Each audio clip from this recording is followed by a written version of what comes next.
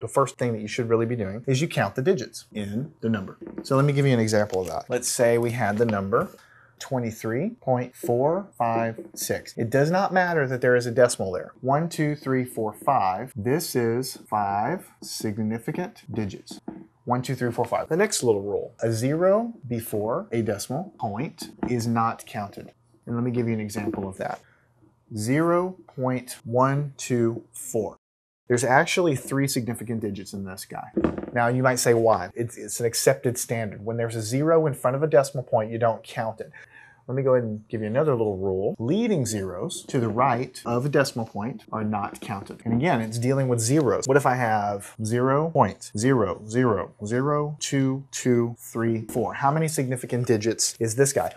This guy has 4 significant digits. 1, 2, 3, 4. Learn anything at mathandscience.com.